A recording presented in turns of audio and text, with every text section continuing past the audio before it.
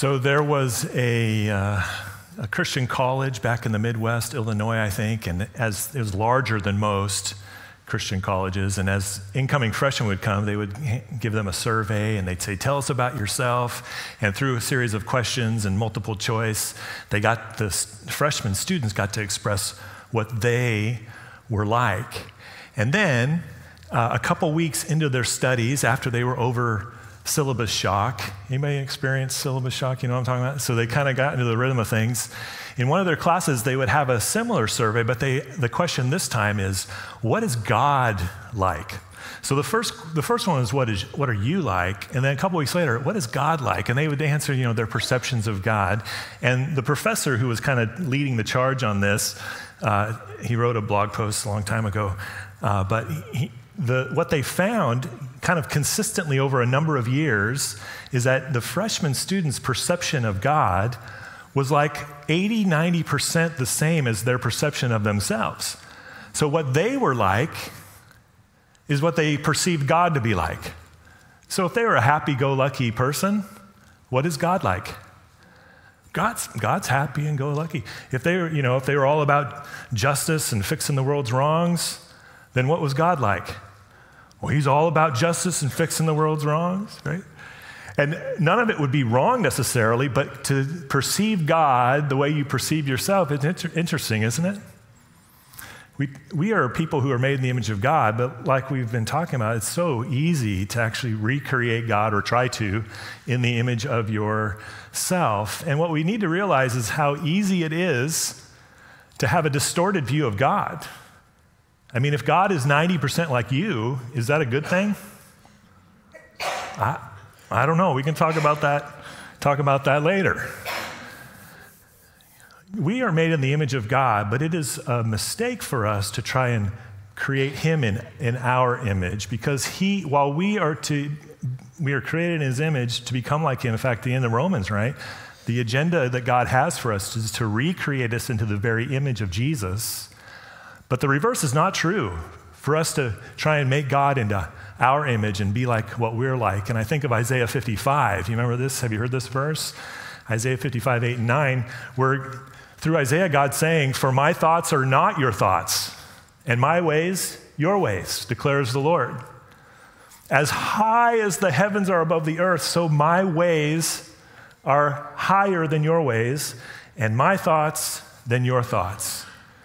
So we should actually take a lot of comfort in this, shouldn't we? The God of the Bible, he has created us in his image, but he is not like us. His ways are higher than our ways. His thoughts are higher than our thoughts. As we approach the scripture then, we always approach it with awe and wonder about this great God who created the heavens and the earth and what he is telling us about himself. And in this study, in this series, What is a Name?, we're looking at what God has told us about himself. We don't want to assume, we don't want to make him into our image, we don't want to have a distorted view of God. We actually want to go to the source, an authoritative source, God himself, when he talks about what he is like. And this is in your Bibles in Exodus chapter 34. Verse 6 and 7, this is our launch point for the whole series, where God is, with Moses. Moses has broken those tablets. God tells him to make a couple new tablets. And then God passes in front of Moses, and he speaks these words. The Lord, the compassionate and gracious God, slow to anger, abounding in love and faithfulness, maintaining love to thousands, and forgiving wickedness, rebellion, and sin. This is what God says about himself. This is who he is. And this passage, this paragraph is repeated often in the Old Testament, even into the New Testament. If you're reading along in the Life Journal readings with us, just this past week, we read out of Psalm 86. And verse 15, as I read it, it's like doing, doing, doing, doing, doing, because David actually quotes Exodus 34 in the midst of Psalm 86. But you, Lord, are a compassionate and gracious God, slow to anger, abounding in love and faithfulness. Where did David get that? He's plagiarizing. Because it's verbatim. And there's throughout the scripture. Why would you quote those? Because God is telling us about himself. So in the series, we're only 3 weeks in, but where have we been? A couple weeks ago, Marcus shared with us, the name, the Lord, the name. Who should I say sent me to you? Say the Lord, Yahweh has sent you. And he is one who is present. He is the I am. He is forever present. The way I think about it is God in the creation account actually created time. You and I live in time. God Almighty does not live in time. He lives outside of time. He created time. The sun, the moon, and the stars, the seasons, it's all a part of his creation. He is above and sovereign over all of that. That's why when we try to figure out, does God know the end from the... Yes, he knows it all because he lives outside of time. That is hard for us, I know, because we are time-bound by his design. We count season and years, and none of us are getting younger, right? I mean, it's like birthdays come more frequently all the time. Can we slow that train down? No. He lives outside of that. He is forever present. He is I am. You don't have to wonder if God is around for you today. And to live a life that reflects him and brings him glory, it's appropriate because of who he is. He is here. He is everywhere. And then last week we talked about him being compassionate and gracious, right? The Lord, the compassionate and gracious God. And if you weren't here, just to catch you up, it's interesting and significant that he leads with these. To be merciful or compassionate is this feeling. He has feelings for us. God is saying, I'm compassionate. I feel for you, right? Like a mother and a child. That's the feeling, that's the imagery, just this love and compassion for you. And gracious, meaning I am for you. So God is a compassionate and gracious God. He is in love with us. He feels emotion for you. And he is for you, which, in our study of Romans 8 several weeks ago, it makes sense, right? Romans 8:28, we know that God, right?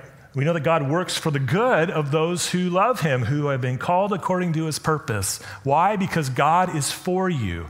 He is rooting for you. He has compassion for you. He is working in your life to bring about the good as he makes you and me into the image of Jesus. Now, the cross of Jesus, him dying on that Roman cross, is the ultimate, isn't it?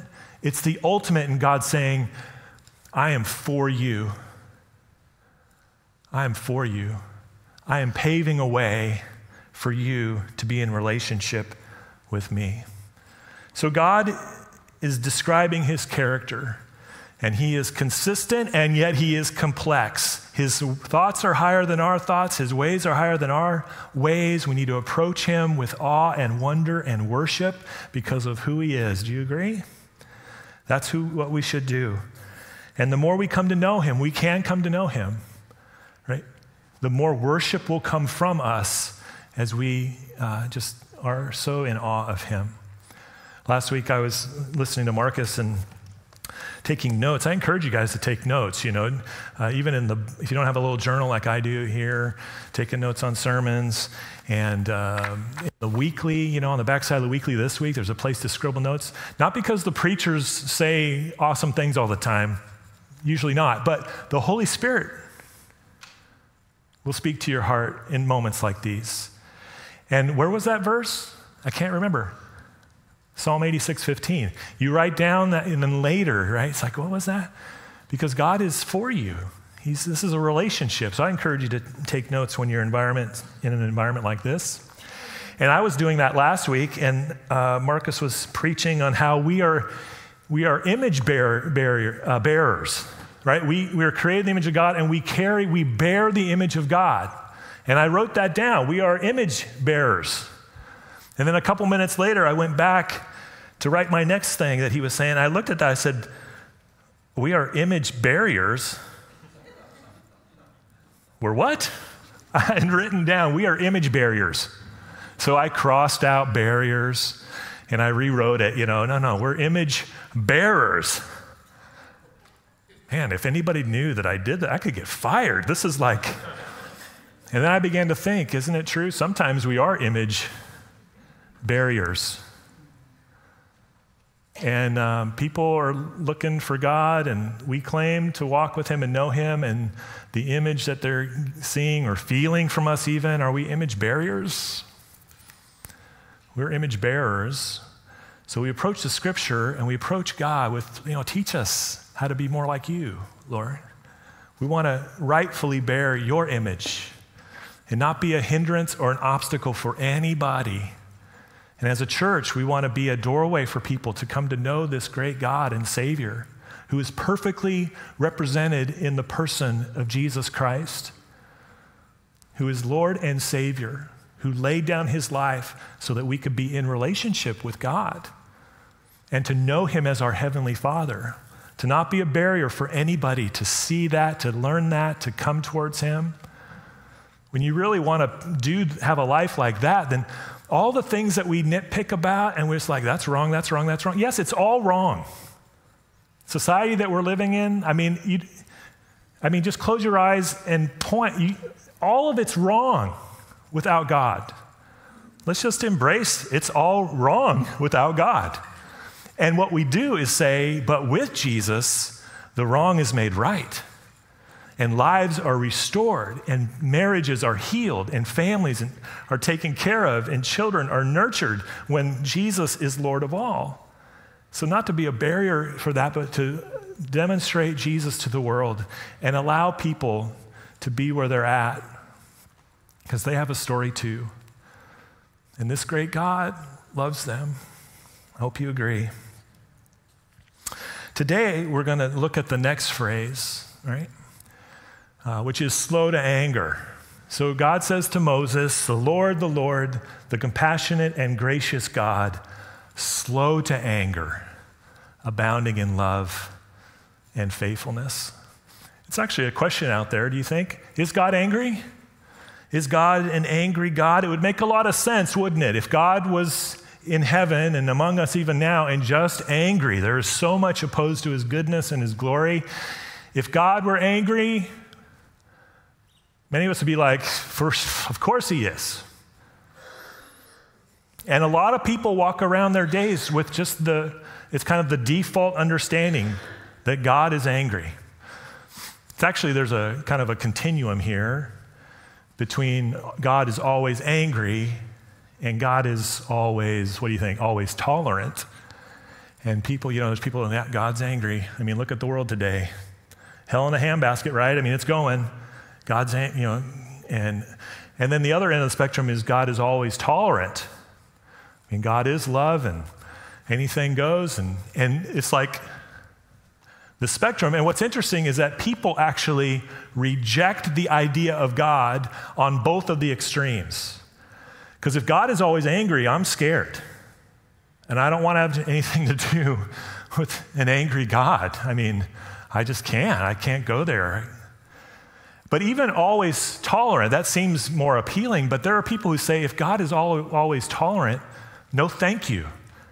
I've experienced, and loved ones of mine have experienced the cruelty and the sin of this world. And if God is just tolerant of that, well, I don't have any use for him either. There's a spectrum, so where would you might be? What's the answer? Is God always angry or is God always tolerant? The answer is neither. Letter C, I guess. Neither. God is not always angry and he's not always tolerant. God is neither.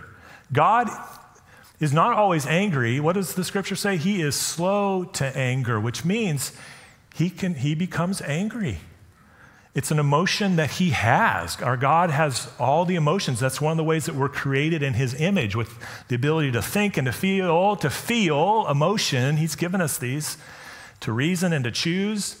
But he is an emotional God. He does get angry, but he is slow to anger. I heard a pastor last year sometime, he was talking about this, and he put it this way. He says, you can make God angry, but you really have to work at it. It's not that he never gets angry. Oh, God's just always loving. No. He can become angry, but you really have to work at it. And he's not always angry. He's not always angry at all. So we don't want to put up barriers, and we don't want to throw in the towel on the extremes. We want to understand who this God is. He is slow to anger. He can become angry on things that are opposed to his goodness and his righteousness, but he is a compassionate and gracious God, slow to anger. Often a question is, if God is love, why would he ever become angry? And the idea of God's wrath, the question, can wrath come from a loving God? Really? That's a common question. Maybe you are having that question even now as you're thinking about this. And usually what happens is we're just thinking about it through our own filter. For many of us, there were times growing up where our parents were angry, and in those moments of anger, they were not loving. And even for us, if you have children, I'll confess there are, moments where my anger resulted in not very loving. And yet, God is not like me. He is more than able to be angry and loving at the same time.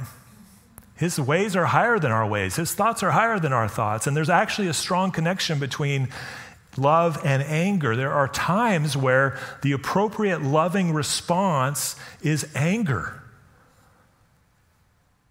And he's able to do this perfectly. The opposite of love, you see, is not anger. We kind of think that. God's loving, so he can't be. No.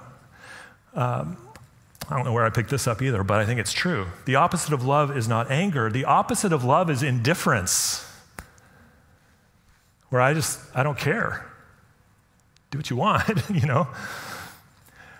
So we have a God who is slow to anger, but he is never indifferent. He always cares. He is compassionate. He feels, and he is gracious. He is for us. And he is slow to anger, but he is not indifferent because he loves for us. Now, what about God's wrath?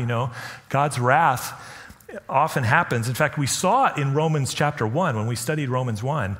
We see God's wrath coming when he, not out of indifference, but finally giving people what they want. When human beings want what they want, and we don't want to live for God. We don't want to glorify him. We want what we want when we want it. At some point, God, this is what Romans 1, we see it in Romans 1, God gives us over to what we want. You don't want to live with me and for my glory? I am Yahweh. Then he gives them over. We see it in verse 24. Therefore, God gave them over in the sinful desires of their hearts to sexual impurity for the degrading of their bodies with one another. God gave them over. And wrath comes as people experience the consequences of what they really want that's not God.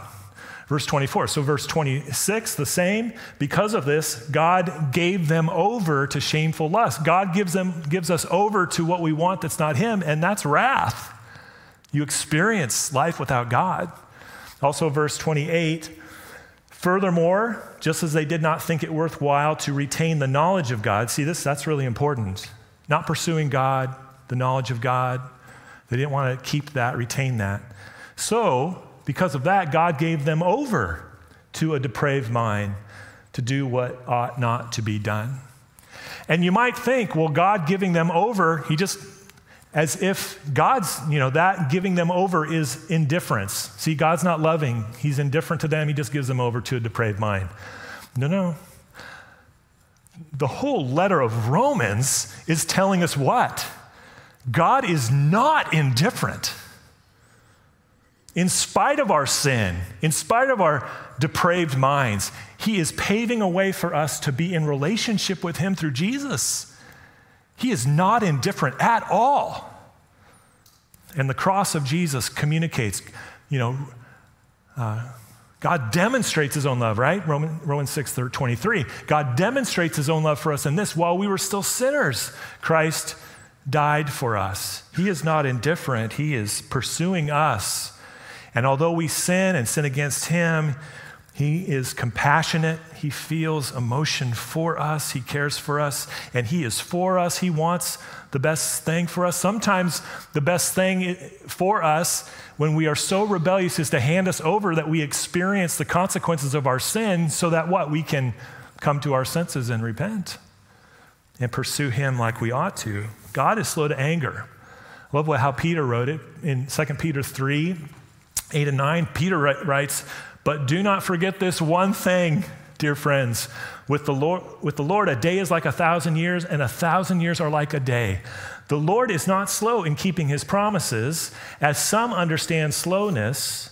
Instead, he is," say it with me, "he is patient with you, not wanting anyone to perish, but everyone to come to repentance."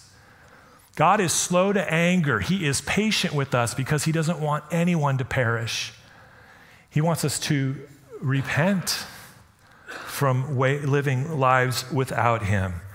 So if you're in a place where you feel like, man, I am experiencing the consequences of my choices and not pursuing Jesus, God's handing me, I'm experiencing, all that.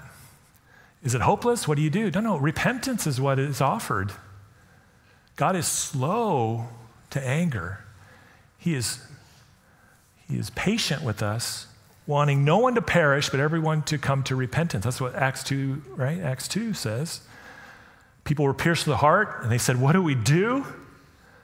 And Peter replied, "Repent and be baptized, every one of you, in the name of Jesus Christ for the forgiveness of your sins, and you will receive the gift of the Holy Spirit."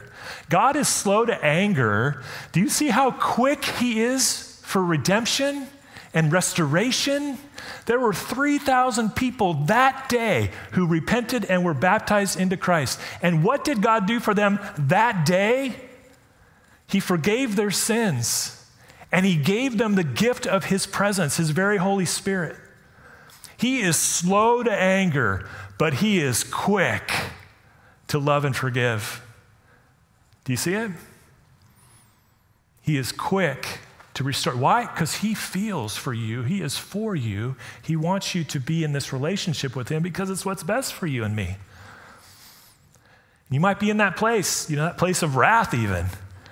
I've made bad choices. Life is desolate. Is it too late for me? Some people will say it's too late for me, right? He's probably too angry toward me to forgive me of my sin. Is it too late for me? I've probably committed the unforgivable sin. Listen, it is not too late for you. It is not too late for you.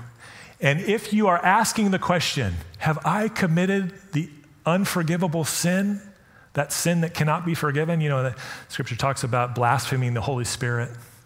It's this unforgivable sin. If you are asking the question, have I committed the unforgivable sin? Is it too late for me? If you're asking that question, you haven't done it. The people who have committed blasphemy against the Holy Spirit are not asking that question. They're not asking, have I gone too far? Am I beyond the reach of God? They're not asking that. Their hearts and their consciences have been seared. They don't even think that or care about that. There's nothing there. If you're asking the question, no, it's not too late for you at all. I'm glad you're asking that question. Let's talk about who God is. He is compassionate and gracious, slow to anger, abounding in love and faithfulness. You can walk with him today. You can walk with him. When I think about Jesus and all that he was and is and what he taught and what he did, so I'm thinking about, Luke 15 came to my mind. What's the teaching of Jesus that best reflects God being slow to anger, merciful and compassionate, gracious to us. In Luke 15, there's the parable of the lost sheep and the lost coin, and then there's this parable of the lost son. And in the parable of the lost son, there were 2 sons, and the younger one said to his father, "Give me my share of the estate." And for the first century Jewish mind, when they heard Jesus say this, basically what the young son was saying was, "Dad, I kind of wish you were dead. Can you just speed up the process and go ahead and give me my share of the inheritance?" And what's amazing is that the father did it. And after a little bit of time, the young son gathered up all of his belongings and he went off to a distant land where Jesus said he squandered his wealth in wild living. And then life happens, right? And there was a famine in the land and he was out of money. The friends that he purchased were gone. They weren't around.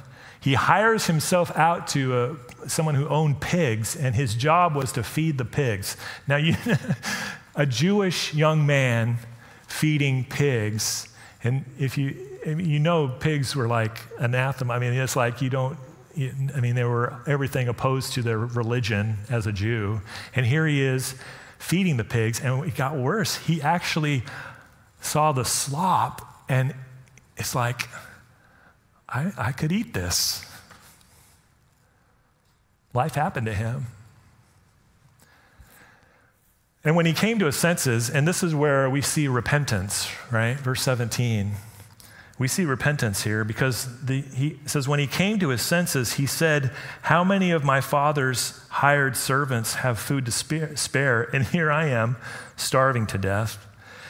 I will set out and go back to my father and say to him, 'Father, I have sinned against heaven and against you. I am no longer worthy to be called your son. Make me like one of your hired servants.' So he got up and went to his father." Even physically, this is a picture of repentance. If you're living your life apart from God, you're the Lord, you're the decision maker, and you come to your senses. Repentance is turning around saying, "I'm wrong. I need God." And the young man, he repented, and "I will go back to my father." And he had this speech that was all true. And it says, but while he was still a long way off, his father saw him and was filled with what? He was filled with compassion for him. He ran to his son, threw his arms around him, and kissed him. God is a compassionate and gracious God. And this father, he did not become angry when the son wished he was dead. He didn't become angry when the son gathered up all of the wealth and left. And now that he sees his son, he wasn't angry at his appearance. There were no grudges held. There was compassion and grace. He ran to him and he threw his arms around him. Why? Because he is his father and he felt for him. And he was for him. And the son, right, he launches in, verse 21, he launches into this prepared speech, and the dad cuts him off. He doesn't even let him finish. And he turns to the servant and he says, verse 22, "Quick, bring the best robe and put it on him. Put a ring on his finger and sandals on his feet. Bring the fattened calf and kill it. Let's have a feast and celebrate, for this son of mine was dead and is alive again. He was lost and is found." So they began to celebrate. He's compassionate, slow to anger. It's all right here in this story Jesus told. They began to celebrate. Why? He cuts him off, says, "Hey, go get a robe, sandals, put a ring on his finger," because he was his son. He was never not his son. And although he smelled to high heaven, pig slop and all the rest, he restored him. And what did he restore his son to? He restored his identity. He reminded him of who he was. He gave him position and identity as his son. He was not angry. He loved him. And they celebrated. They threw a party. He was dead, but now he's alive. He's lost, now he's found. Listen, if you might be concerned, like I've gone too far, I've done too much, I can't. As soon as you turn your heart towards your Father in heaven, here's what you can expect: compassion and grace. He is slow to anger. He can become angry, but you have to work really hard to get it. And even if you have, there is forgiveness available as you repent. Come to your senses. Allow life to teach its lessons, like I've tried other things in life, and it all pales in comparison to living for Jesus. None of it satisfies the deepest parts of our soul. None of it. And rejoice. Allow yourself to rejoice in who you are in Christ. Psalm 30. This should be us, Psalm 34 and 5. Sing the praises of the Lord, all you faithful people. Praise his holy name. Why? For his anger lasts only a moment, but his favor, his grace, his presence lasts a lifetime. Weeping may stay for a night, but rejoicing comes in the morning. I want to give you a few moments of prayer. Time, just put your things down, put your pens down, and just let's approach this compassionate and gracious, slow to anger, loving Father. Just seek him in prayer just now. And if you're hesitating to turn your heart towards God, just say, Lord, I'm turning my heart towards you. And find in him a compassionate and gracious Heavenly Father. Let's pray.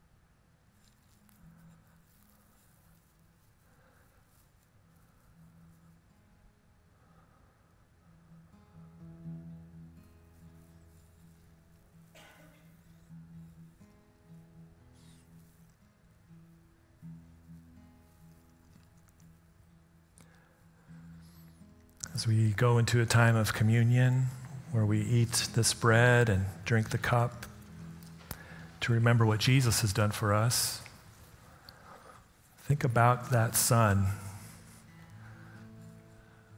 Minutes later, he's sitting at a table with his Father, and there's all this food now. There's all this celebration. He's been forgiven. He's looking at his Father. He was hungry, but do you think he could even eat? His heart was full. I mean, the reception from his Father.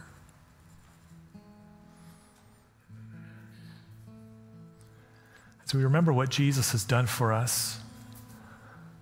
This is a table too, isn't it? We've been invited to this table, and our Father is gracious and compassionate. There's forgiveness readily available. He's faithful and just. He'll forgive us of every sin as we confess that and repent. But just dwell in his presence as you eat and drink, and remember that he is for you and he's paved the way for you and me. Let's, with great appreciation and worship, let's eat and drink and remember what God has done for us in Jesus.